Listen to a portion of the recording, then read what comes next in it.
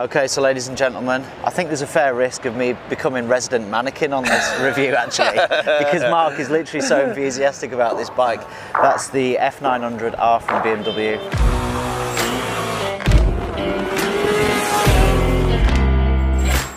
So this is a really hugely important motorcycle for BMW in my opinion.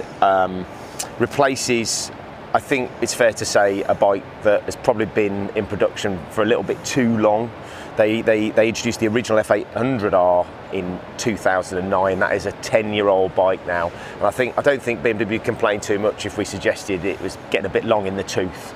And of course, when you see that, because it's sort of like fallen out of like interest really, I think. Oh yeah, and you know, that's reflected in the kind of offers that BMW have been rolling out of late on that particular motorcycle. I mean, safe in the knowledge they knew the new one was coming, but yeah, a very, very important motorcycle, given that in that intervening period that market has become huge, right? Middleweight bikes now are such an important sector for all the major manufacturers. I've got to say, BMW have really put their best foot forward with this bike. Haven't they just? And on specification alone, I mean, it's just massive, and actually for like a really super competitive price, taking into account the competition. Every time we've looked and talked about this bike, because obviously we saw this bike for the first time in Italy 2 weeks ago at EIMCA. I mean, there are so many sort of pluses for this motorcycle, but the thing that really kind of shouts the loudest is the value for money. And it's a little bit unfair really to kind of talk about that in too much detail, because it's almost like you're kind of diminishing all the other benefits of having a bike like this from BMW. But you can't argue with the fact that when you offer the entry-level bike on this product at 8,395, it's just unbelievable value for money. You know, you're buying yourself a BMW, and I know. Yeah. I mean, you know that, and you kind of hit the nail on the head really with that, because BMW is a premium brand, it's a premium manufacturer. You know, I've like, even if you look at the cars, you know, I've owned Honda cars, I've owned other, you know, sort of car, and then I've also owned a BMW, and even on spec form, you know, if the cars are like pretty similar, you jump into BM, there's a difference. There is I think everybody who rides a BMW ends up, yeah, but you know, it's not a BMW, whether that's the switch gear, whether that's the way it rides, whether it's the way it brakes, you know, it just works. And on specification form, okay, they might not shout the loudest, you know, like weight on this bike is 211 kilos wet. But it will be 211 kilos wet. I mean, some of the manufacturers, I mean, I think they take them into outer space when they weigh them. Yeah. And of course, when it's in a gravity box. Yeah, yeah, exactly. So, you know, everything they say about it will be the case. Oh, you know, they're conservative, aren't they? Yeah, they are, and conservative on the side of accurate. Yes. But you cannot get away from that. And at the risk of sounding like a massive BMW fanboy, what you get with this bike at that price is just outrageous, to be honest. And they've been very deliberate about that. You know, they want to side into that market and say, you know, potential Yamaha buyers, potential Triumph buyers, potential Kawasaki buyers, you've got to look at our bike. And what they've also done, of course, in terms of a styling exercise, if you put the old F800 next to this is a huge leap forward. You know, it is a really good looking bike. I mean, Jeff has never been a massive, he's always liked his Jap bikes, hasn't he? For the first time, I dragged him over to the stand in Italy, and he's absolutely loving this thing. Is he? You know, proportions are right. You know, the whole sort of design language of this bike is a big step forward. And again, the sit on it feels nice. Riding position is great. Yeah. And of course, the tech that comes with the bike. Now, obviously, the entry-level bike is at 8.3. We've been talking to one of the representatives on the BMW stand over the last couple of days. He's been kind enough to give us a bit of an inside track on the spec, because the bike's going to sell is the Sport. And this is the Sport model. Actually, in my opinion, it's got the nicest colourway as well. It's got the nicest selection of bits and pieces on it. So, but the spec list is it's ludicrous. Yeah, it is. It's in fact, it's so long that I've got the actual official spec book here. And I mean, just to give you an idea, BMW motor had ABS, ASD stability control, TFT with connectivity, and obviously the guys have been kind enough to turn it on this morning. How cool is that TFT display? It's the best TFT I've seen on a motorbike, you know, and of course as well it's operated with this really nice dial that's sort of on most of the BMW there is an actual term for that, and I can't remember it either, but it works really intuitively. Information, Mark. But so the TFT works really well. It looks really good. It's super bright. Works really well. You've even got a lap timer on this, which I think is just like Well, it's got lean angle sensor. Yeah. It's got brake pressure sensor, so it tells you how much lever pressure you're applying. Yeah. Lap timer. The connectivity means that you can run sat nav through it. You can run your phone as through standard. it. Yeah, as standard. That's really great. I think that's so cool. You just have to have the BMW app on your phone. It will connect. Yeah, yeah. It's got the Sport. He also said has got automatically adjusting suspension, which I think for like £9.5 grand, which is what it's going to cost. Yeah. So retail price 9,485 on this bike. I can't think of any other of the competitors that are sort of doing that level of tech for this price, and then you chuck into the account that's a BMW and it's going to, you know, do what it says on the tin.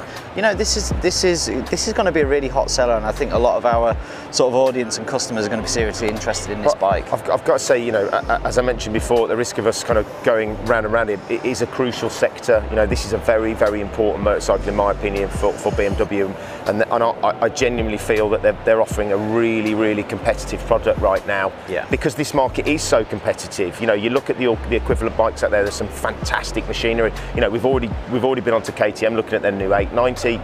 Quite, like you quite rightly said, Triumph 765 is a very, very well received motorcycle. Kawasaki make a very good middleweight bike. You know, there's so many good products out there. How do you differentiate yourself? Well, I've got to say BMW have done made a very good effort of that. So it's got 105 horsepower, twin. It's a parallel twin, so the engine has been lifted out of the old bike, but it's a vastly different engine. Really great amount of power for a bike like this, in my opinion. It's about the perfect. I know we've talked a lot about hyper-naked, super-naked. But, you know, this engine's going to be great. Yeah, I mean, look, it offers more performance than the previous bike. Yes, the curb weight is slightly up, but it's got a low centre of gravity. Another thing with this, it's got a plastic fuel tank. I think it's 13 litres. So of course, you know, all the weight is at the bottom of the bike. So you know the centre of gravity is going to be low, which improves handling and sharpness and agility. And as I say, the spec on the Sport, and that will be the key product. That's that spec of bike, quick shifter, a massive suite of electronics on it. It's even got heated grips. Oh, I love heated grips. We just wanted to get a second opinion. Obviously, the bike hasn't been sort of released to the press yet for road testing, but you have been lucky enough to ride the bike, and a little bit in anger, as I understand it. Could you just sort of tell us a little bit about what it rides like? Yeah, absolutely. So we were lucky enough to go and ride this on the launch videos and the promo videos over in Croatia. Wow. And first of all, the new motor is awesome. If you've ever ridden the old F900 R, it was a good bike, but it was starting to feel a little flat. And the new 850 motor in these 900s has got so much more drive and mid-range. Right. It's kind of woken the whole bike up. Yes. So it's kind of now, instead of wringing its neck everywhere, you're now kind of always got a ton of torque. Doesn't matter what gear you're in. It goes. Just absolutely goes. I think that's been the biggest change for me, is that now you've got so much mid-range. Yes. You're not up and down the gears all the time. You just, it's made it a nicer road bike. So you can kind of really hustle the bike, as well as it being a kind of tourer, and it ticks multiple different boxes now, I think. Yeah, absolutely, and it's marketed as a sort of bit more of an aggressive street bike now than the old one, and it does just that. You know, we were lucky to go and play in a big warehouse, so we did a lot of big fast road riding, and it was lovely on that big beautiful flowy bend. Right. And then we had a big warehouse to play in as well, with skids and stunts and a few jumps as well. I don't know if they made the final cut, and in that circumstances it was quite a playful bike, I think. So I mean, kind of aside from the riding experience, they've done a massive change in terms of the styling. So I guess what they're trying to do is kind of match up that more aggressive look and profile with the way the bike rides as well, I guess. Absolutely, yeah. And the F900R was kind of, the bike had been around a long time, you know, and in all honesty, I think a lot of people had forgotten it existed. Well, it's like 10 years, I think, 10-year anniversary. It's quite a long time, for BMW particularly. Exactly, and so when this came out, like I say, it needed a new styling, it needed a kind of, and a bit more of a shift towards a younger, more sporty market, which BMW's changed, you know, in the last decade. They've come that more sporty, more aggressive way. Absolutely. I think this has got a massively wider appeal than the previous bike. It looks modern, it feels modern, and obviously based on what you're telling us, it rides in a much more contemporary way. Exactly that, and again, like with all the new BMWs now, you've got TFT dash, you've got rider mode, you've got all of those kind of creature comforts that we've come to expect, that then make a fast performance street bike really usable on a day-to-day basis. Brilliant, perfect, thank you very much. Every BM that I've ridden, and I've ridden a few now actually, which I'm catching up with me? Yeah, I'm catching up, not quite there yet. But I've always come off and thought that the brakes are really sorted, and this looks to be no different. It's got, you know, Brembos. So we can assume that that will be the same deal. Yeah. It's got S21 Bridgestone tyres, Yeah. which are really good tyre. They're the same ones fitted to that Husqvarna Vitpillen 701. Yeah. Really great in the dry. Yes. I think, you know, there's probably slightly stickier options in the cold and wet, but in the dry they're absolutely fantastic. Well, look, here's a thought, Mark, right? So I know I've just mentioned Vitpillen 701, yeah, and I've been riding it for a month, and that has probably been my favourite bike the whole year. Yeah. Right. But Stop that talking now, about it at now. 2020, that's going to be $9,000. Yeah. How do you think, you know, when you're talking about the sport variant with all its rider modes, with another 35 horsepower, for it's interesting, basically another 500 quid. I mean, this is really a great value bike. You can't underestimate that. Do you know what, Aaron? The bottom line here is it's a great time to think about buying a new bike, upgrading your existing bike. If you're new to the motorcycle world and you're thinking about a middleweight bike, you are spoiled for choice right now. There is so much good product on the market. Yeah. You know, all of these new products have been released because of the Euro. You know, now because they've got their heads around Euro 5 legislation, and as a result, you know, we're seeing more powerful bikes, we're seeing lighter bikes, we're seeing phenomenal value bikes, and this to me is very much in kind of encapsulates all of those things. Yes. And you know that I'm in the market. I'm always in the market for a new bike. I can't help myself. And you know, I mean, ultimately, I'm probably looking at changing in 12 months. But in the interim, I'm going to definitely want to ride this bike. Definitely want to try it, and it is a serious contender for me. What's also interesting, of course, is that this kind of sister brother bike, the XR, has just been launched as well. I know we're going to talk about that in another video. So that you've got a couple of this platform is creating a couple of different really interesting options for new buyers, potential buyers in the market for a middleweight style of motorcycle. So I hope you've enjoyed that little first look at the F900R from BMW.